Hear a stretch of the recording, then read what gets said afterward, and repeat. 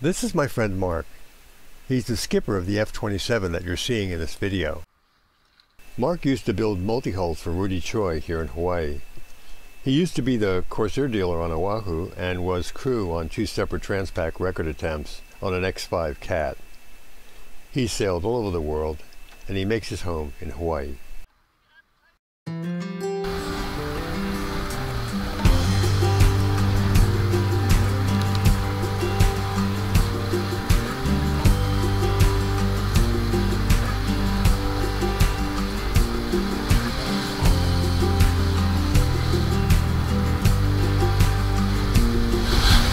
Ian Farrier's Corsair 27 can go blistering fast. Mark's had her up to 25 knots. At these speeds, in choppy Hawaiian offshore conditions, water spray can blast up through a space between the main hull at the after end of the cockpit and the after inboard section of the tramp.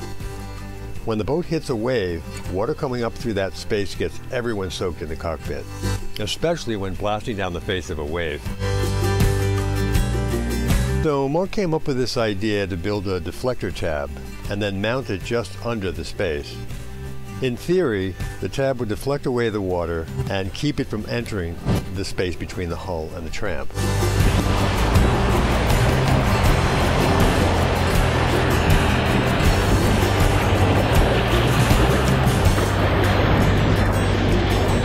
The under-tramp visuals that you're seeing here are of the deflector prototype.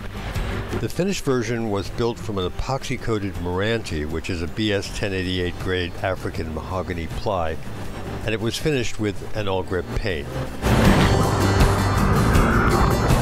This is the finished tab. So you just load it, you load it on the strut. Two struts run in here. Okay. This spares the water that would normally hit the strut and blow it straight up.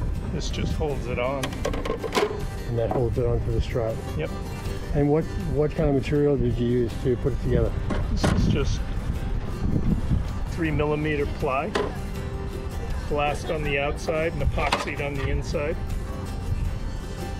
Some 1x2s. That's it. Pretty low tech.